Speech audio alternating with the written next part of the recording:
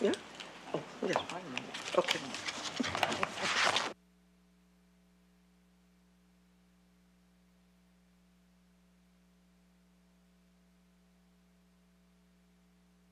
Good afternoon, everyone. I hope you all had a good lunch, and but you didn't eat too much, so we can sort of move apace this afternoon.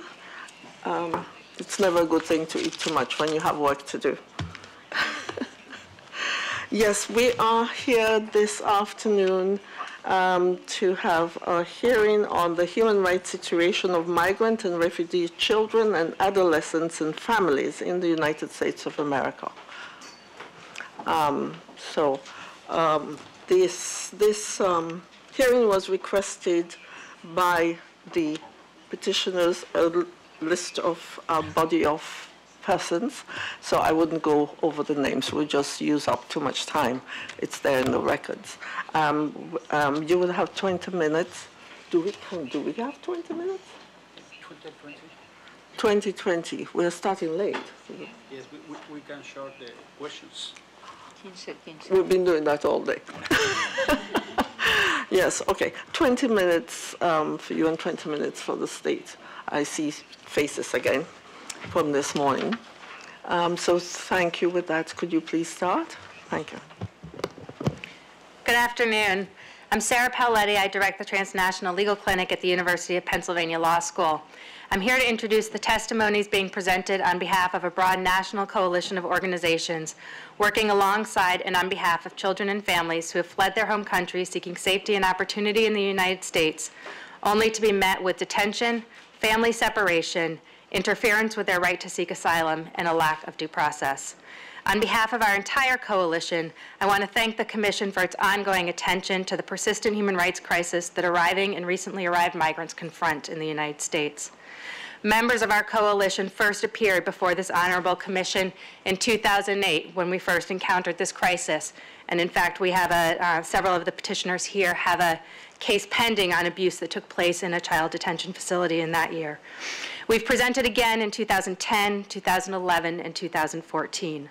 Unfortunately, while the situation has shown signs of improvement following the Commission's 2010 report on detention and due process, the pendulum has swung back, and rights violations persist in ways that reveal systemic and pervasive flaws in the way the United States treats immigrants with claims to asylum and other forms of immigration protection, as this Commission recognized in the findings issued in its most recent report in the fall on unaccompanied children and family detention.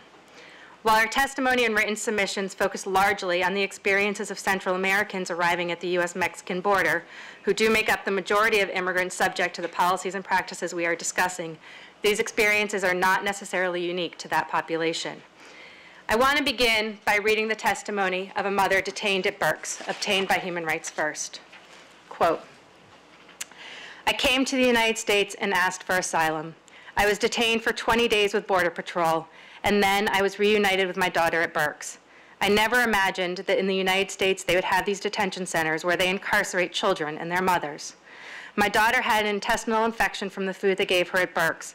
She had a very, very high fever, and they only gave her water. She started to have convulsions because of the fever. When they started, they sent us to a nearby hospital. When we went to the hospital, they gave her a prescription for the fever and another medication for the infection. When I got back to Berks, they took away their prescriptions and said these prescriptions were not necessary. My daughter didn't eat and just cried all the time while we were there. It caused a lot of stress to be in this place. It's so frustrating to not be able to explain to your daughter why you can't leave. She started to eat, but the food wasn't healthy. Hamburgers and hot dogs 4 to 5 times a week isn't healthy for a child. My 6-year-old child lost 18 pounds. I took her to a psychologist, and my daughter drew houses with no doors and bars on the windows. I understand when a child draws a house with bars on the windows, they feel insecure. I asked the psychologist, and the psychologist told me that my child was okay and this was normal behavior. Everything was out of my hands. I couldn't take care of my child. I couldn't give her the medicine. I couldn't give her the favorite food so she wouldn't lose weight. My daughter only wanted to sleep all the time. For me, this is a symptom of depression. The kids are innocent. The kids are innocent of the entire asylum process of the United States. When I came to this country, I never imagined that there would be detention when I came requesting help.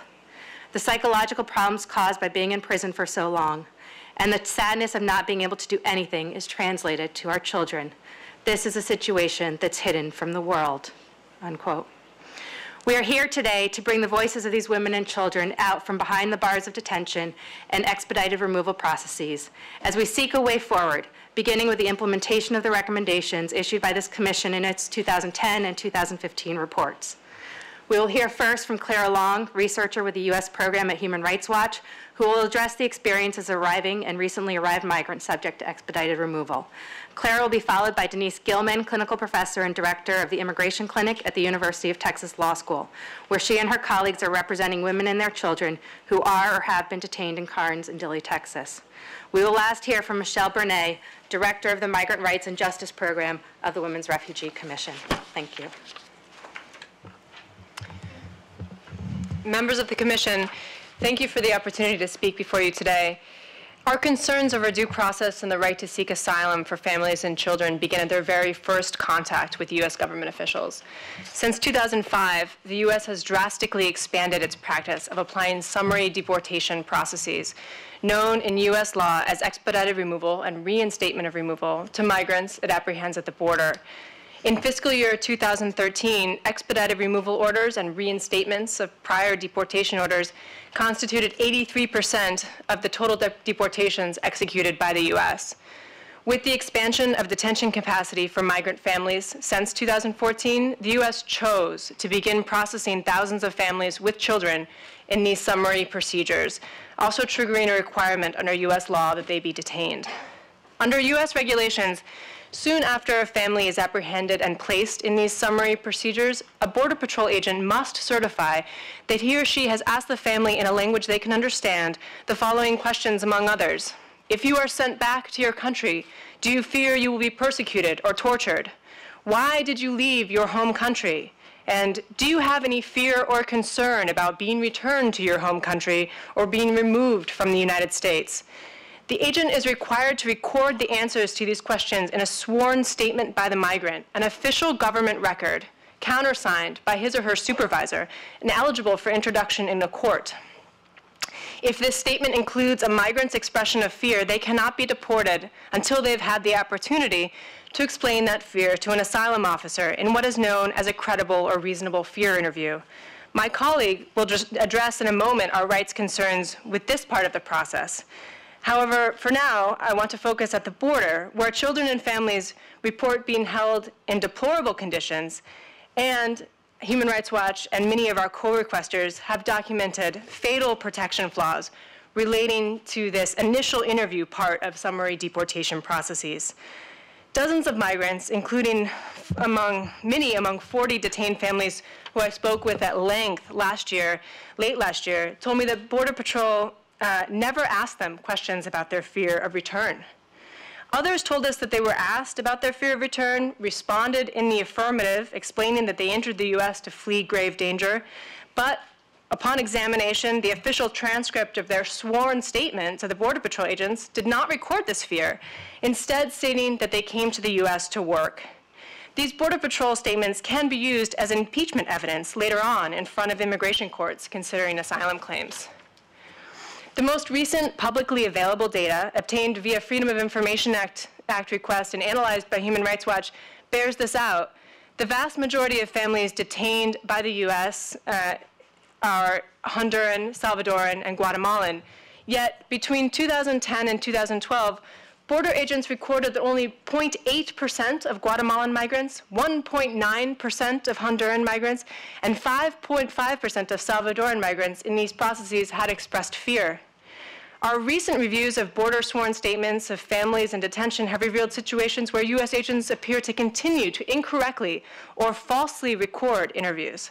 Sometimes this leads to absurdities. In one case, Human Rights Watch examined a detained baby as young as 11 days old was issued a document recording a statement to an officer that he entered the United States with the intention of going to Dodge City, Kansas to reside and seek employment. Thankfully, and due to sustained pressure by civil society groups, nearly all families in detention are eventually referred for a credible or reasonable fear interview by trained asylum officers. And the difference between the rates of approval of these interviews and the low rates of referral by border agents is staggering. In the first quarter of 2015, for example, nearly 90% of detained families were found by asylum officers to have a significant possibility of being eligible for asylum. Members of the Commission, the US government should immediately cease applying these summary deportation procedures to families, children, and other vulnerable migrants. This change would not only safeguard due process, but avoid their automatic detention by Immigration and Customs Enforcement and the continued abuses my colleague will now describe. Thank you for this opportunity to address some of the concerns that follow initial processing at the border. As Clara mentioned, since the summer of 2014, after initial processing at the border, women and children are sent into detention centers. The decision to send these families to detention is not exceptional, and it is not based on any individualized determination regarding flight risk or danger. Instead, the decision to return to the discredited practice of detaining families in 2014 was based on deterrent considerations, and those considerations still underlie broad family detention. The government continues to insist that it needs to detain families to stem the flow of Central American families fleeing violence, reiterating a message that the families have done something wrong by coming to the US border and urging that they must be sent back quickly, when actually international and US law specifically provide for the ability of individuals to seek asylum upon reaching the US. The US built this massive family detention system even though the Commission and other international human rights bodies have consistently concluded that a presumption of liberty should apply and that asylum seekers and other women and children should not be detained except where absolutely necessary when it has been determined in an individual case that there is a real danger that asylum seekers will not appear for hearings or will create a security threat. The very nature of the rapid buildup of family detention and its vast expanse runs directly counter to a presumption of liberty with detention as the exception. Detention is also not necessary here because almost all families have relatives in the United States who are able to host them while they await their hearings. And the families have very strong incentives to appear for their hearings in order to obtain the relief and protection they so need. Any particular family is also detained automatically and arbitrarily. If there are beds available in one of the family detention centers and the demographics of the family presenting at the border or arriving at the border match the demographics that the facility can handle at that moment, then the family is detained. If the family detention facilities can't handle a particular family on the day that that family arrives, then the family will be processed at the border and then released into the country to live in the community while appearing for further hearings in immigration court. Such arbitrary detention necessarily violates international human rights norms. In addition, the arbitrary nature of family detention leads to cruel and unjustified incidents of family separation. Because the facilities, almost exclusively except for Berks, hold women and children only, there are numbers of cases in which families are broken apart.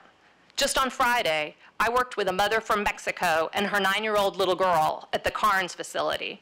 They were here because the mother's 23-year-old daughter, adult daughter, had been kidnapped and raped in Mexico by a drug trafficking organization working very closely with local government officials. Despite the trauma that that 23-year-old young woman is suffering, she was separated from her mother and her younger sister and sent by herself to a different facility thousands of miles away from the family detention center where her mother and young sister are being held. When detained, the families are sent to one of 3 family detention facilities, just as a little bit of background. There are 2 very large facilities in Texas, Carnes, with more than 800 spaces to hold women and children. This is a very jail-like facility, cinder block walls, heavy metal doors that you have to buzz into to reach to speak to your client, X-ray machines. And this facility was recently expanded, not contracted, expanded. Then there's the facility in Dilley, Texas, with 2,400 spots for women and children. This facility is more like a prison camp with trailers spread out across dusty South Texas grounds. And then there's one smaller facility in Pennsylvania that holds approximately 100 people, including fathers as well as mothers and their children. It was previously, before 2014, used as an exceptional facility, but it now has become hardened, more secure, and has recently been found not to be in compliance with a license it received from the state of Pennsylvania. Once at a detention facility, A family must undergo a credible fear or reasonable fear screening process to avoid the summary deportation that Clara described, and instead win the right to appear before a judge and have their asylum claim heard on the merits. Once in this process, the families are detained at least up until the point of the screening interview. Since rulings by a federal court in the summer of 2015 in connection with the decade-old Flores settlement agreement that provides protections against detention for children, detention time at the facilities is shorter on average than it was previously, than when we were last before you, and most families are released after a favorable screening interview. However, the short average detention times are deceptive in a couple of different ways. First, to arrive at a short detention period of 20 days or so, very brief detention periods are included. But what those short, very short detention periods are is sometimes a rapid deportation, where families are not able to properly prepare for and present their claims in violation of their due process rights. In addition, the average times understate the time periods in which particular families are detained. An average detention time of 20 days, which is itself problematic, provides little comfort for a mother and child who are held for months. On Friday, I met a mom and two very young girls, about ages 1 and 3, who had been held at Carnes for 2 months before finally being released and allowed to pursue their claim. The toll this detention had taken on them was unmistakable.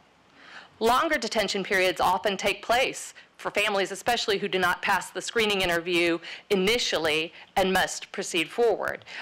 Given the cursory nature and the complicated legal claims that have to be presented in these screening interviews that must be presented shortly after arriving in the United States. At Berks, for example, most families are detained for 4 months or more as they fight to have a full opportunity to present their claims in the face of a process that has been made increasingly difficult. I should recall that despite the high-stakes nature of these screening interviews, not all families have access to counsel to prepare for those interviews. There is no counsel provided at government expense, and we face serious limitations in our ability as legal services providers to access our clients at the facilities. I'll note that the harm of even brief detention in these secure, privately run facilities has been well documented. The fact of being in custody destroys normal family relations. Guards are in charge while the family is held in huge institutions. Sleeping and living spaces shared, making it impossible for mothers to care for and protect their children. And the detention period is not one of processing for release, but is instead one where the families are waiting for a high-stakes screening interview that may lead to the possibility of deportation rather than release, leaving families in a state of high alert and stress during their detention that further harms mental health.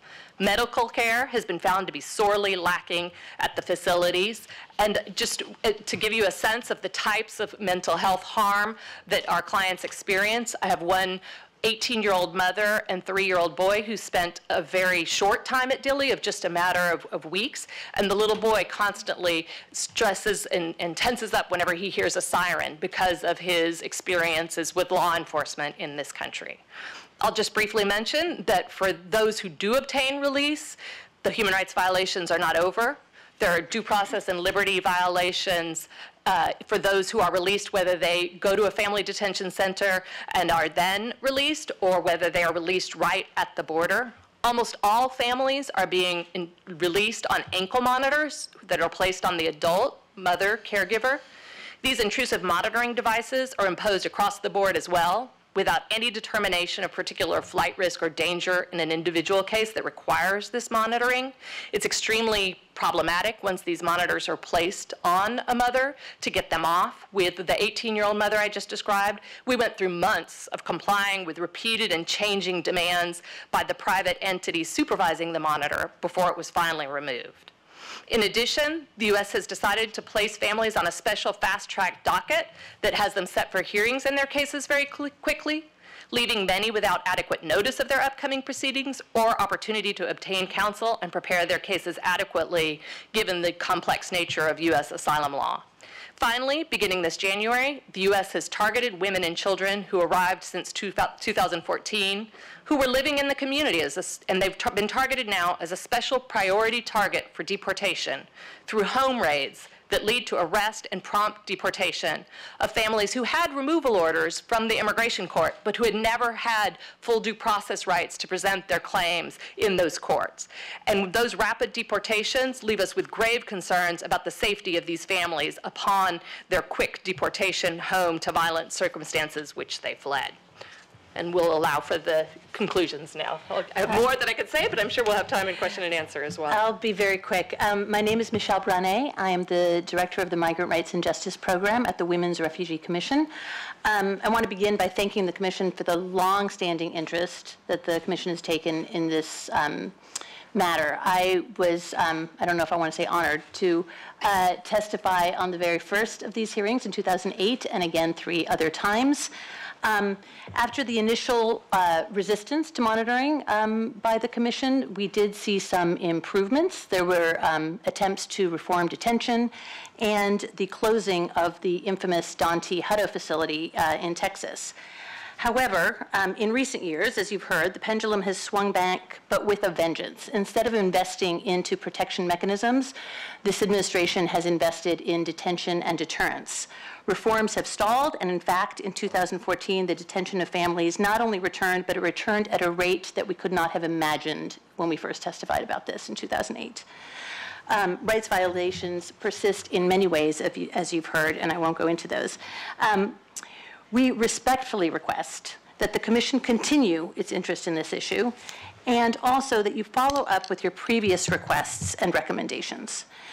In doing so, we request that the Commission continue to monitor the treatment and human rights and conditions of immigration detention in the United States and consider a follow-up visit. That the Commission seek specific information requested both by the petitioners and by the Commission in 2011 and at past hearings, which as of now have not yet been provided. That the Commission call on the United States to provide detailed information on steps taken with respect to recommendations set forth in the Commission's 2011 and 2015 reports on immigration detention, due process, and asylum seekers in the United States. We also request that the Commission urge the United States to take actions to guarantee the fundamental human rights of refugees and all migrants seeking protection, including eliminating policies of automatic detention and instead implementing a presumption of liberty for all asylum seekers and those who may be eligible for protection. Implementing alternatives to detention that are based on community support and always the least restrictive possible under the individualized circumstances of each case. Implementing training and policies to ensure humane treatment and conditions in all detention facilities and at the border. We also request that the Commission urge the United States to ensure that recently arrived migrants and migrants seeking protection are guaranteed their due process rights and the right to seek asylum, including using discretion so as not to apply summary removal procedures to recently arrived migrants who may be eligible for international protection, to ensure access to legal information and to legal counsel throughout the process and including for children before agreeing to withdraw their request for entry. And finally, to coordinate with civil society to develop a systemic regional solution that recognizes the large-scale humanitarian situation driving individuals to flee their homes and seek safety in the United States. A more detailed list of recommendations has been submitted. Thank you. Thank you very much for your intervention. I will call on the state to make their statement.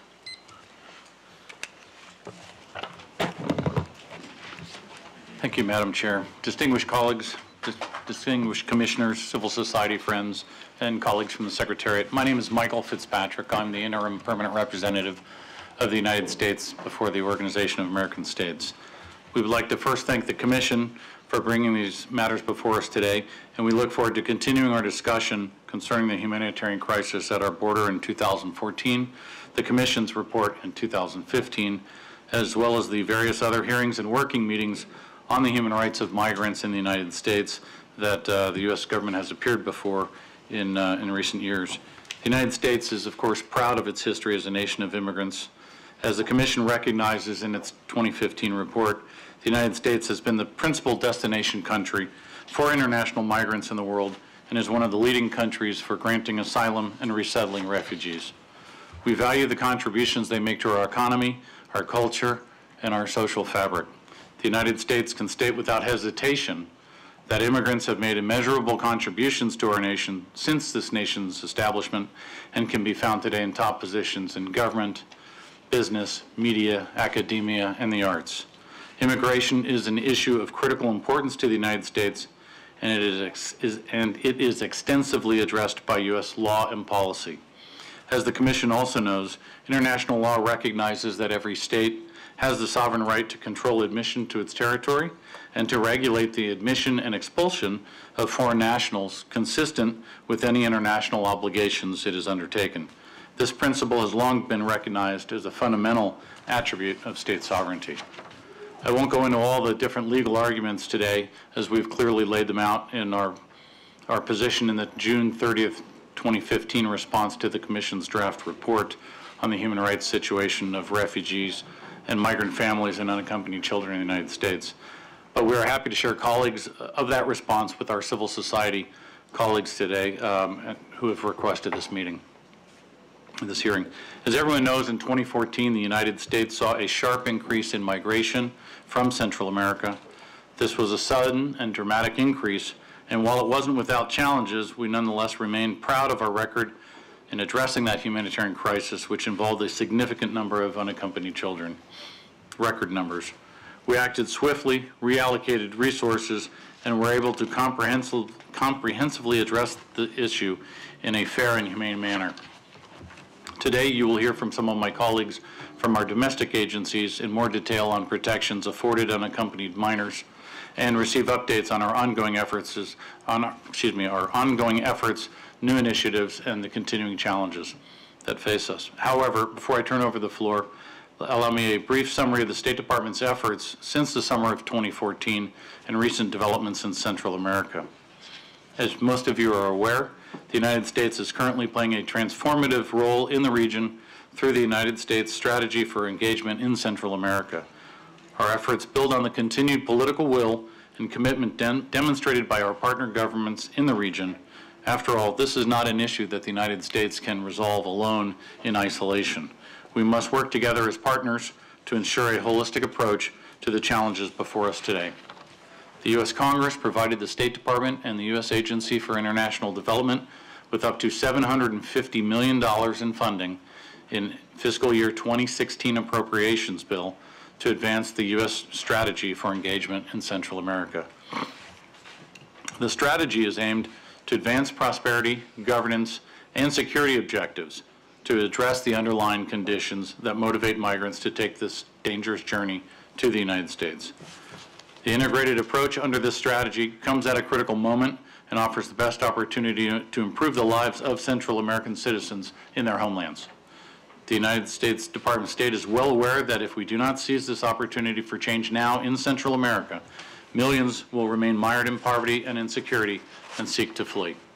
Stopping this cycle is something the United States takes very seriously, and the administration recently requested an additional $1 billion in fiscal year 2017 funding to support the strategy and continue these important efforts. However, we also know that there is no panacea that will instantly, significantly curtail undocumented migration from the region.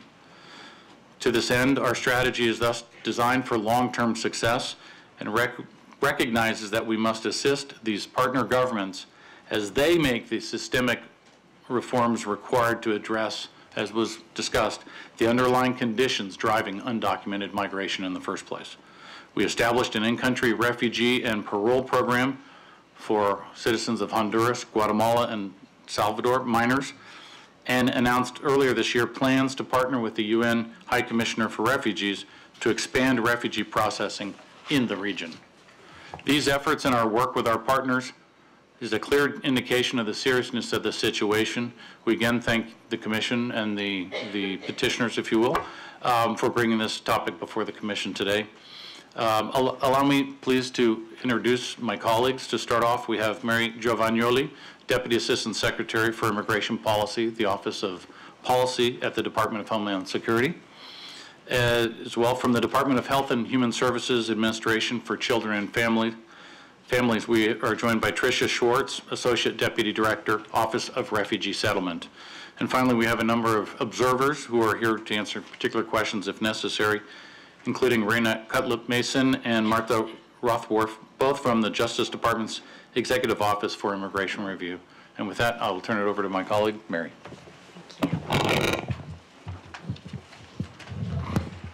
Thank you very much. Good afternoon, distinguished commissioners, petitioners, secretariat staff, and colleagues across the government, as well as within civil society. My name is Mary Giovanoli.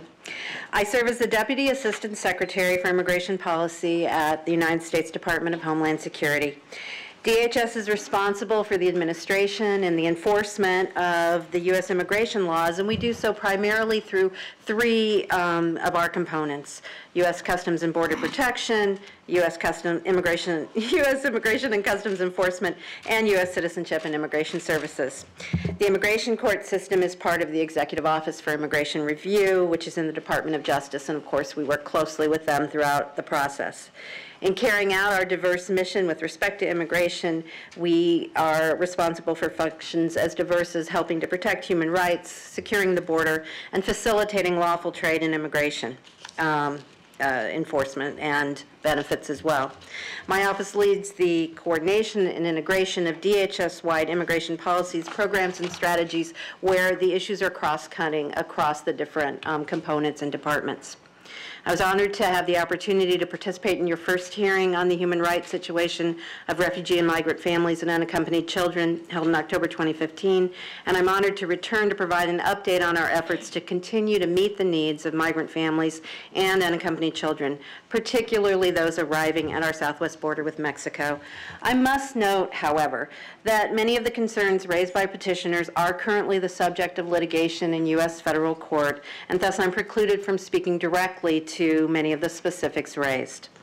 As the Department of State has noted, conditions in the Northern Triangle countries of Central America, especially increased violence and worsening poverty, continue to be major push factors in driving families and children towards Mexico and the United States.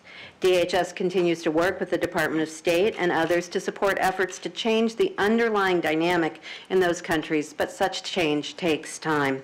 While apprehensions at the southwest border continue to drop overall, we are still seeing a steady stream of families and children arriving at the southwest border. In 2014, those groups overwhelmed available resources for a time, but this is not 2014. We are more prepared, better equipped, and more mindful of the humanitarian challenge at our border. We are offering alternatives to making the deadly journey north. We are addressing the challenge of new migration patterns posed not only at the border or in family residential centers, but also the complexity of the protection and asylum claims raised by many of these individuals. The U.S. government's responsibility to respond to humanitarian needs, to ensure the appropriate treatment of individuals in custody, to carefully consider claims to humanitarian protection under our refugee and asylum laws, and to facilitate repatriation where applicable, must always be done with respect and dignity. Caring for those individuals and ensuring their cases are properly handled is a foremost objective for my department and government-wide. As discussed last fall, at President Obama's direction, DHS undertook a government-wide response to address the surge in families and unaccompanied children arriving at our southwest border. We stood up the Unified Coordination Group, chaired by the Federal Emergency Management Agency, or FEMA, administrator, to bring the assets of multiple federal agencies to bear on this urgent situation. This group, which includes the Departments of Homeland Security, Health and Human Services, State, Justice, Defense, and the General Services Administration, remains very active today. Continual, effective communication across the government means a daily assessment of migration patterns, tracking the hours children are housed in CBP facilities, assessment of likely migration scenarios, coordination on the availability of bed space, and timely transfer of unaccompanied children to the care and custody of HHS. In addition to increased bed space of DHS, CBP's capacity to process individuals has also expanded, and we can now transfer unaccompanied children to the custody of HHS expeditiously, generally in less than 1 day. In February of this year, DHS and HHS signed a memorandum of understanding to further enhance cooperation, ensuring that we have a network and a process for resolving issues quickly. Thus, while we hope that the concerted efforts of the U.S. government and our foreign partners will minimize the risk of a 2014-like surge, we're prepared to address it if need be. Many of the initiatives I described in my conversation and testimony before you last year have now yielded concrete results. Our Central American Minors Program, referenced by Michael, provides the opportunity for in-country processing in key countries in Central America, and it's providing an alternative to dangerous migration. As of March 28, 2016, the CAM program had received almost 7,600 applications for individuals in Central America. Of those that have been interviewed thus far, 32% have been approved for refugee resettlement, and about 67% were recommended for parole into the United States. Already 144 individuals have arrived in the U.S. under the CAN program, which includes 46 refugees and 98 parolees. In addition, individuals complete DNA testing before they're ready for USCIS interviews, which in fact does delay the ability to sometimes move these cases as quickly as we would like, but the fact is that we actually are seeing that the program is working and is beginning to bring more people into the fold. In addition, we're pleased that this effort will soon be supplemented by a more robust refugee processing program in Central America. Our work on other fronts with Mexico and other partner governments in Central America to discourage unsafe journeys, thwart migrant smuggling and human trafficking, and address the root causes of dangerous migration continue as well. DHS supports fair processes in immigration proceedings and has requested over $17 million as part of the President's fiscal year 17 budget request to support critical initiatives that provide legal assistance service to vulnerable immigrants, including $2 million for the Justice AmeriCorps, a program that specifically provides legal representation to unaccompanied minors. We need every element of the court process to work effectively to accomplish both the goals of granting meritorious humanitarian claims and repatriating those who do not qualify for relief. We are also working with the Department of Justice to combat the very serious issues of smuggling that accompany many of the dangers and many of the increased risks that we see in the additional migration of families and children moving north. And I think that's an actually very critical part of this process. But we've also continued to refine our approach to housing families and processing their cases. In May and June 2015, DHS and ICE announced a series of actions to further enhance oversight and accountability, increase access and transparency, and ensure the operation of family residential centers in as safe and humane a manner as possible. Notably, in all cases involving families, DHS does not invoke general deterrence of illegal immigration as one factor in an individualized custody determination. Additionally, we transitioned our family residential centers so that the detention of families will be short-term in most cases, so as to process individuals for a reasonable time during the evaluation of credible and reasonable fear claims, and to allow for prompt removal of individuals who have not stated a claim for relief under our laws. I see that my time will expire shortly, so I am going to try to move it forward. Let me summarize with respect to ICE and its programs that we have actively increased our alternatives to detention programs and have expanded the mechanisms by which we work with individual families and work with the social services network to provide more tailored and adjusted programs for families as alternatives to detention.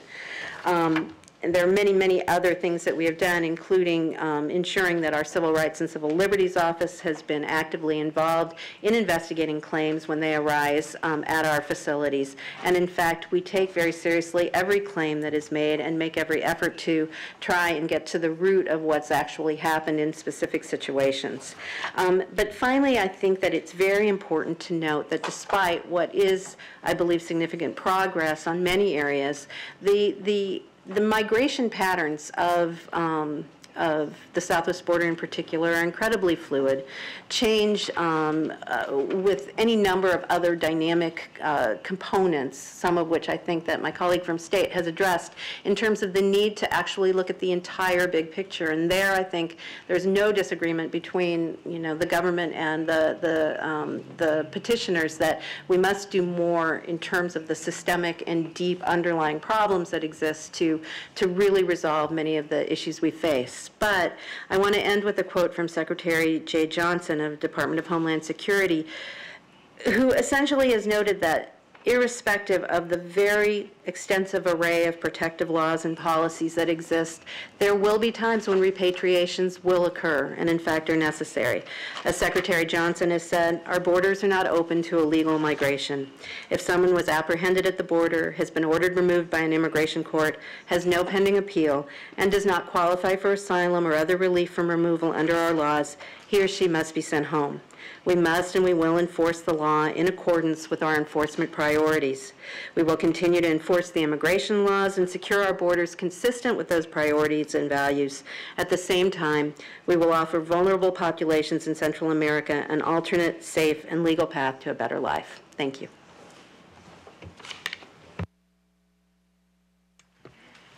Good afternoon. My name is Tricia Swartz, and I'm Associate Deputy Director for the Office of Refugee Resettlement within the U.S. Department of Health and Human Services. Thank you for the invitation to speak today. HHS is responsible for coordinating and implementing the care and placement of unaccompanied children referred by federal agencies.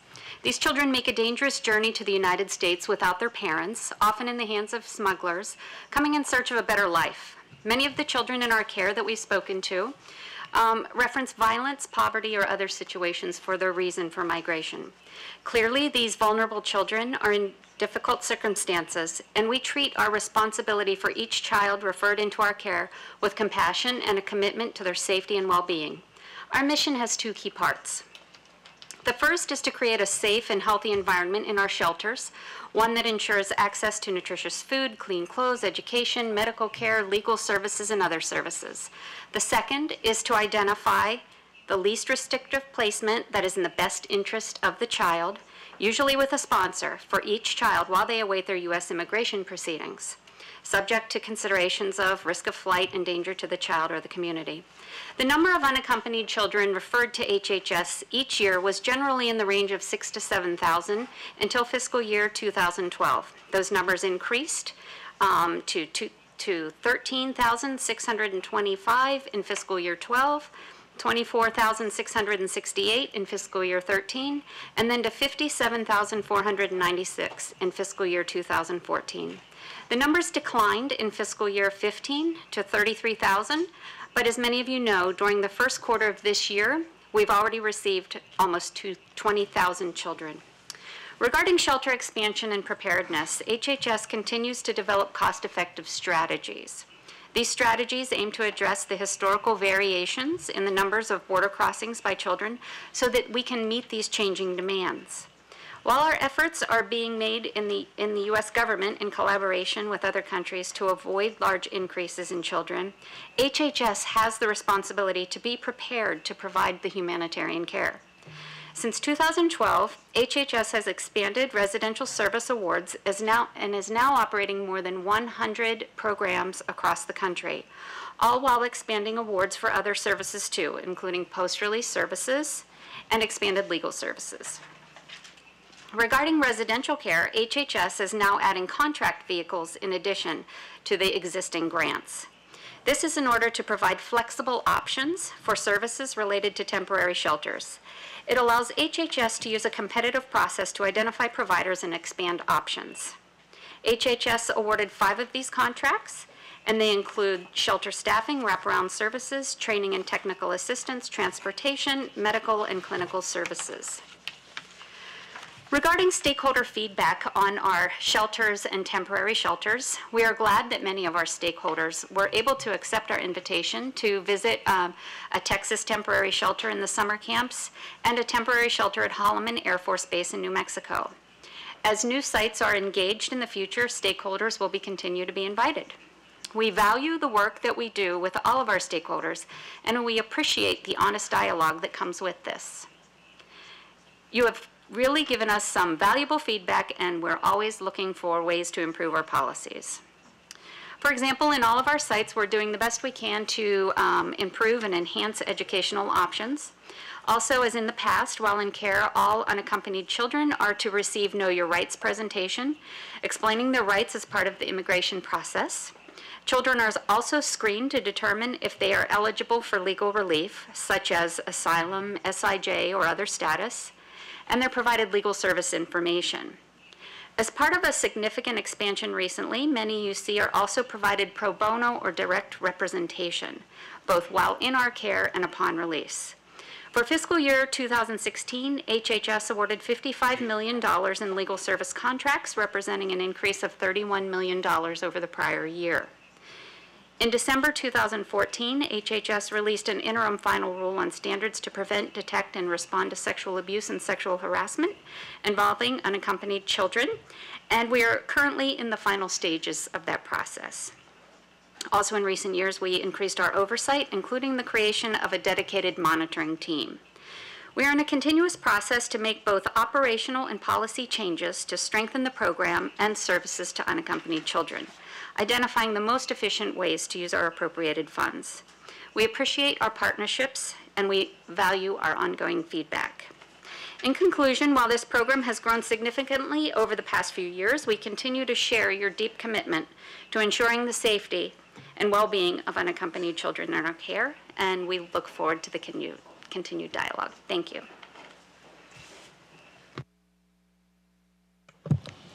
My gracious thanks to both sides for your respect for our time and your time.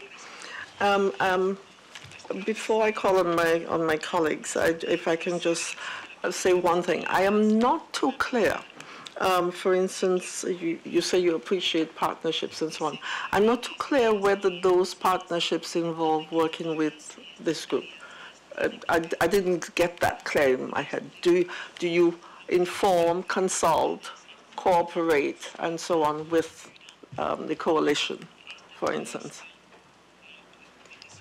Yes, HHS works closely with stakeholders. It involves many advocates and nonprofit No, not stakeholders. organizations. I'm talking about this group in particular. Yes, some of the members in this group in particular we work with regularly, Right. and we receive their feedback and utilize their recommendations. Perhaps I can clarify a little bit for you.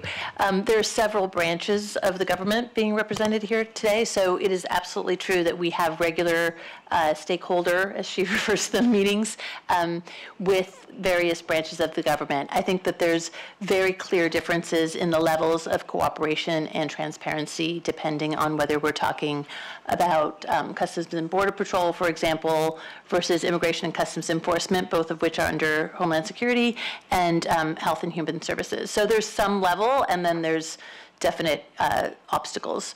I would also just add that just because they meet with us doesn't mean that that we agree. Well, clearly not from the presentations. Yes, clearly not. I think I will. Esmeralda, are you ready to intervene? I would. The rapporteur and children would like to intervene.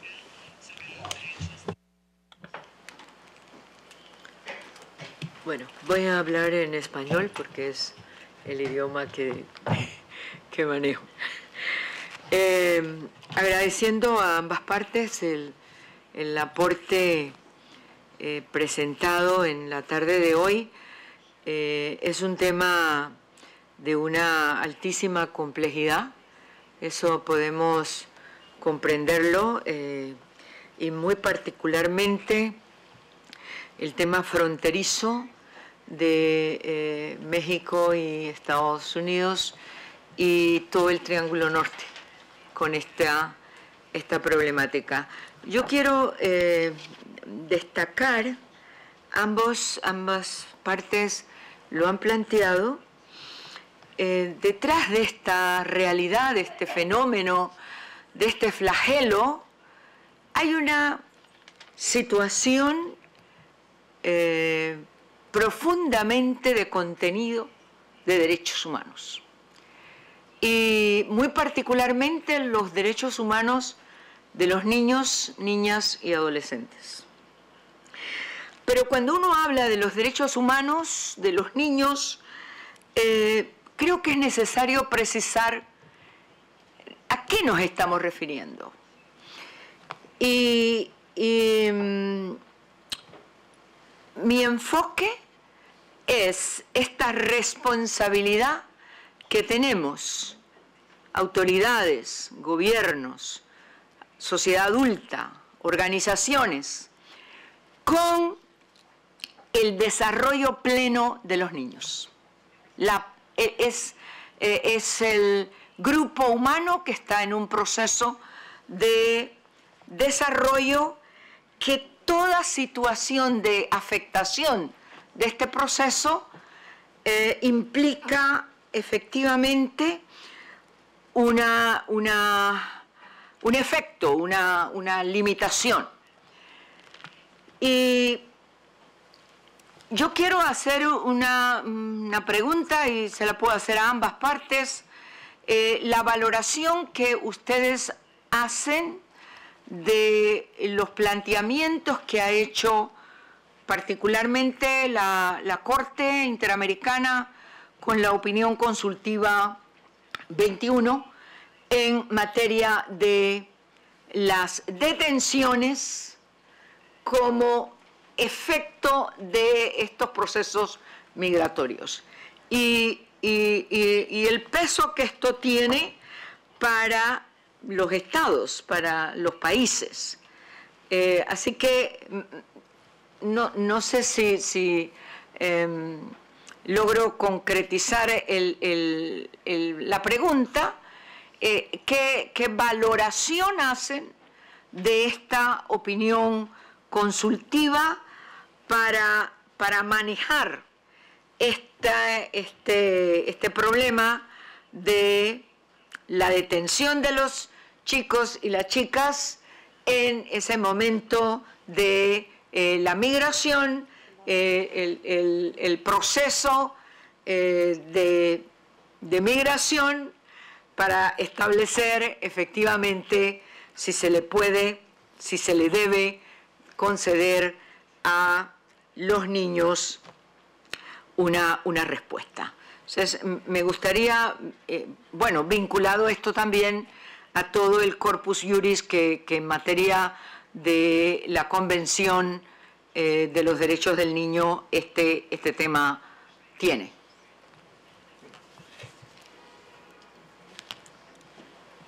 Yes, sí, después que conteste.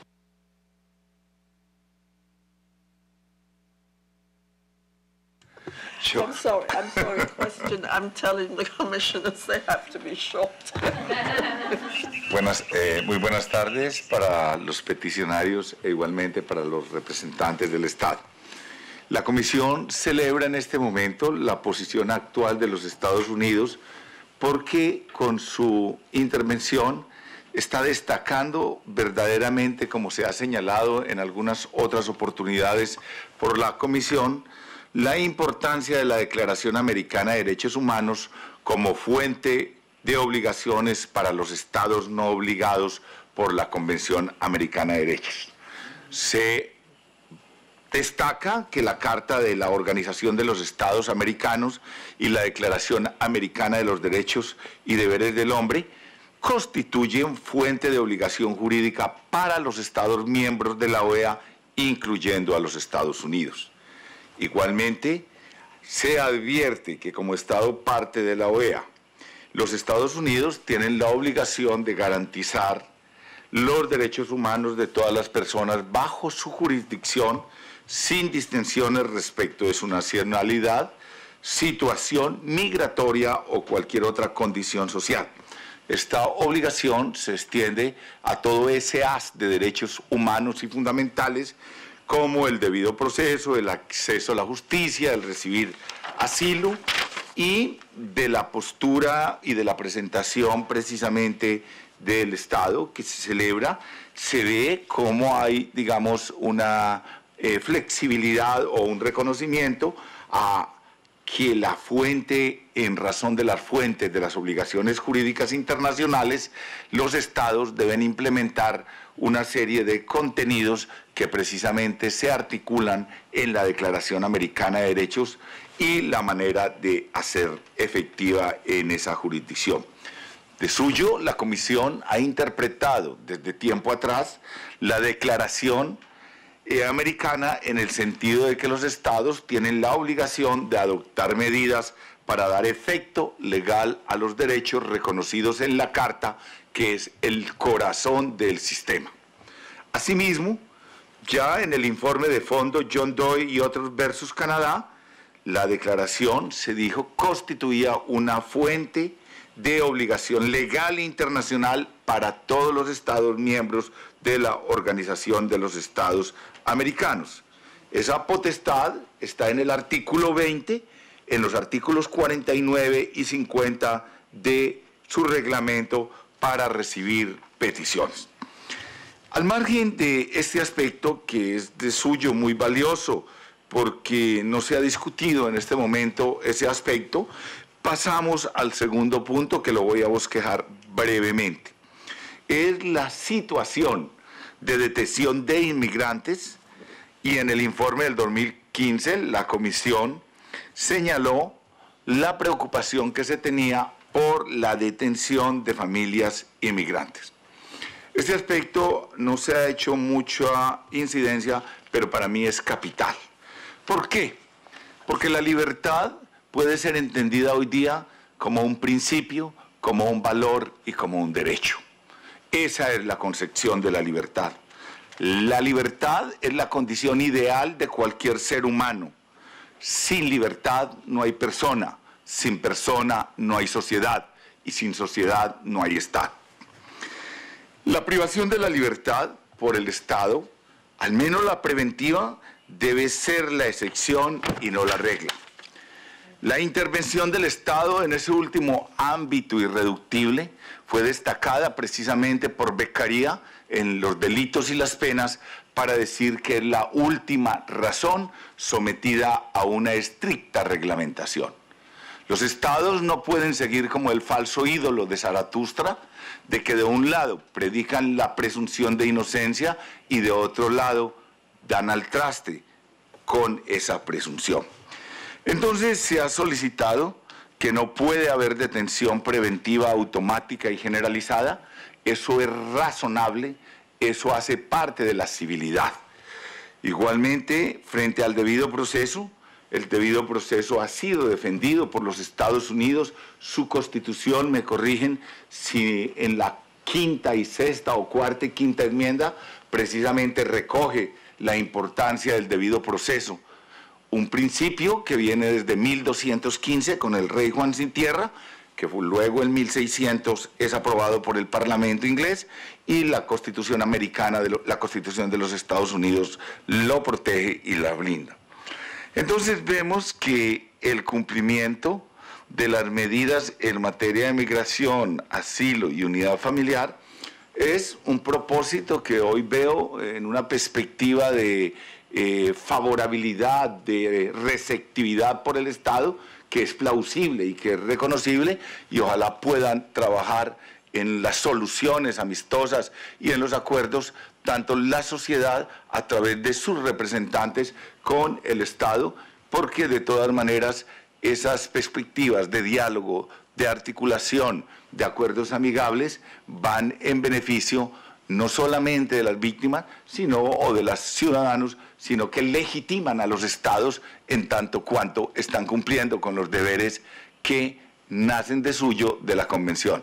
Presidente, espero no haberme pasado de tiempo.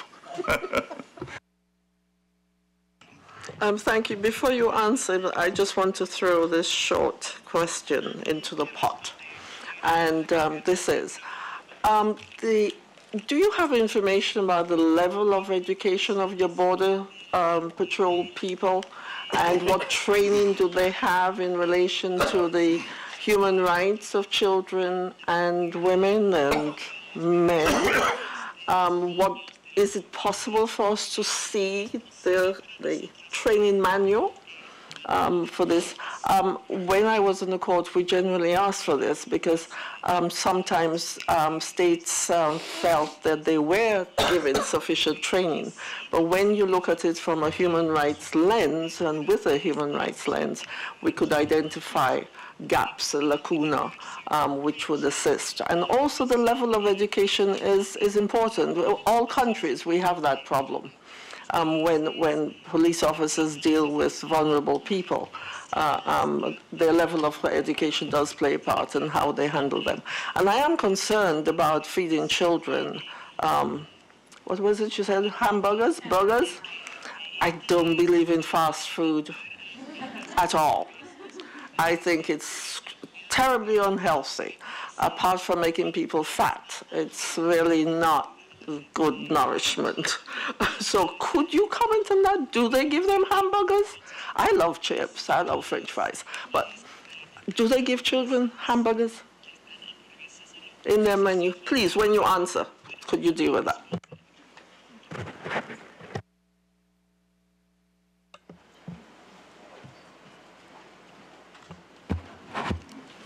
Thank you very much, Madam. Oh, I'm sorry. I was going to say. Thank you for your comments and your questions. I will say we agree on your interpretations of international law, obviously, and the obligations of the United States under the American Declaration, as well as the importance of OC 21, and it's why we're here today in thinking about where the international obligations, where the United States is falling short on its international obligations. I'm going to turn to my colleagues to address your individual questions specific to OC 21 and I lost track. And then what's going on at the border. Could you take like 80 seconds each? We'll try. Thank you for your questions. We agree, as Sarah has mentioned, that the guidelines that have been set out in international law are actually quite clear, and that the impact of a deprivation of liberty itself, regardless of problems with medical care and the rest, is particularly problematic for the development of children. Consider the fact that a one-year-old child detained for 4 months will have very significant developmental mental health impact that might be different for adults while still problematic for them as well. There's an important clarification that I think we would like to emphasize, which is that unaccompanied children who come by themselves and accompanied children who come with their parents are treated similarly in many ways at the border, and there are multiple problems with conditions and with the processing at the border that we're very concerned about. After that border processing, their two experiences diverge dramatically. And so the unaccompanied children will go to Ms. Schwartz's facilities, which, while there may still be problems, and there are partnerships working on those problems, are much further along in terms of recognizing the unique needs and rights of children, and are really directed towards seeking the release of the kids into their families. And that, of course, makes sense because kids can't just be released at the border the way a child with a parent can. These children have to go somewhere and then be processed for release, and that's really what happens. Children who come with their parents, who are not released at the border, which used to be the rule, they would normally be released to go to their hearings, but who are now instead sent to one of these large family detention centers, are in a very different situation. They are not being processed for release. They are in very secure law enforcement, liberty-depriving conditions where guards control their movements, and where there is no real consideration of the best interests of the child as a focal point for the way the detention system functions. And then only after they perhaps pass, without the help of any appointed counsel, this very high-stakes screening interview, will they be considered for release. And so it's a very different philosophy, physical condition, and process. And those are the ones who we have been mostly speaking about today. Yes, I think that's the main clarification I wanted to make. You want to talk about the border training? Thank you for that question. I think it's a very important one. We would also, we'd very much be interested in border training documents and the documents for how these border agents in particular who are conducting the interviews I spoke about are directed to direct these interviews. There has been some engagement with the government around, very initial engagement around, again, dividing unaccompanied children from accompanied children. So when we talk about unaccompanied children and the processes and interviews that we are also concerned about at the border, there has been much more engagement. We've received much more engagement than from the state than when we talk about accompanied children who are, again, going through expedited removal and reinstatement of removal orders, these summary processes policies that we believe in themselves should not be applied to children or to vulnerable migrants because of their due process implications that the members of the Commission have also raised. So hopefully that also helps to clarify questions there.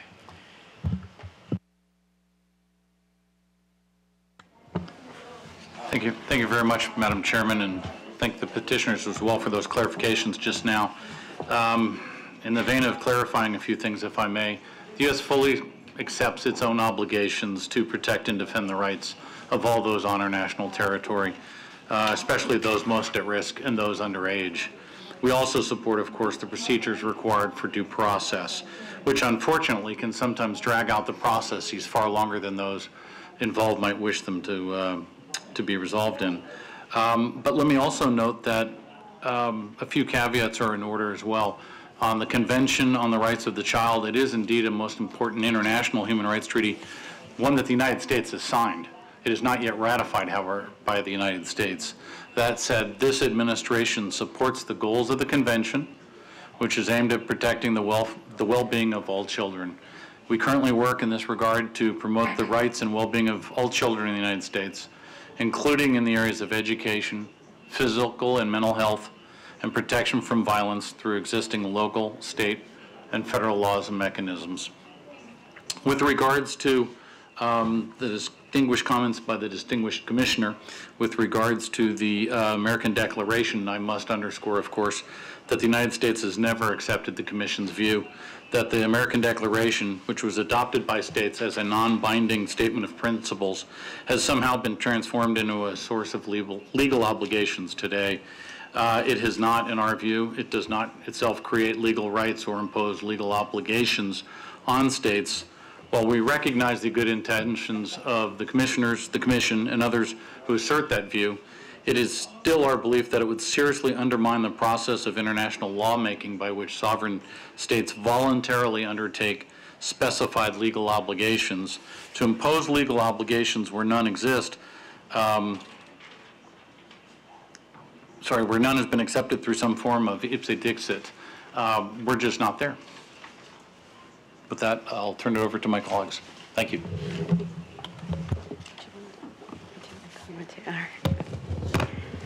Thank you for your very perceptive and I think sympathetic questions regarding the complexity of these issues, and also thank you to the petitioners for their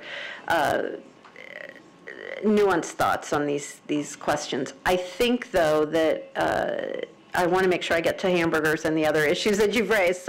But I want to start with something broader, which is that I think that it is always the case that the goal of any functioning immigration system should be a regular and predictable method for temporary and permanent migration. And it has long been the case, and the Obama administration has fought very hard for this, that we need significant reforms to our immigration laws, both to address the undocumented population in our country, as well as to address the huge disparity between the demand and interest for visas of all kinds to this country and their availability. Our system is still stuck in many ways back in the late 80s or 90s, and that creates problems in trying to administer any other part of the immigration system, particularly when Congress has not fully addressed many of the issues that have been raised here, and that we are consistently asking for more resources to address issues like representation, to address issues like alternatives to detention. And we certainly have learned a great deal from the petitioners, from the advocates in the human rights community and the immigration community, and worked together at many times to try to push those issues forward. So, but I think there are a couple of critical things before getting to the specifics. One of them is that there's always going to be, I think, a hierarchy of needs and issues, and even of due process, in terms of which responsibilities do you meet first, how do you go about doing them.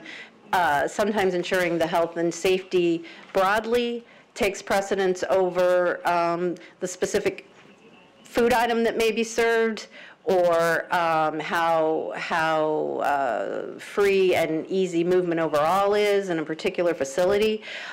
So our officers at both CBP and ICE and the policies that go into determining how people are interviewed, detained, released, all of those things are incredibly complicated.